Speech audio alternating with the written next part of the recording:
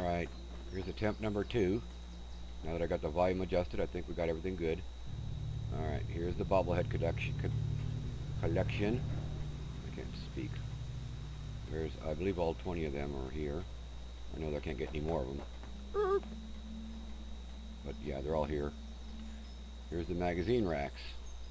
Every magazine has been collected and stored up here. Took quite a few racks. Now we're going to wander over to the power armor collection. I know, this is a little crazy.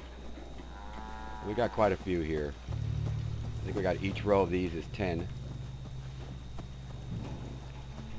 I got 3 rows of 10. Then I got a couple of guys here who are all modified all the way up. All of these started out as, I think, X1s. And I've got some in process here that need to be cleaned up. I keep all the stolen ones over here. Lots of stolen ones.